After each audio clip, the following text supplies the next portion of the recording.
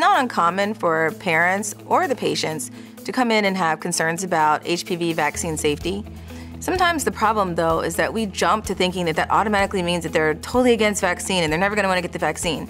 And so we armor up again with all of the data that we want to throw at the parent or the patient about why they have to get this vaccine or why it's important.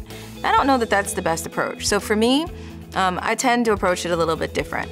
And so most of the time, I'll start, like I always start, asking some questions.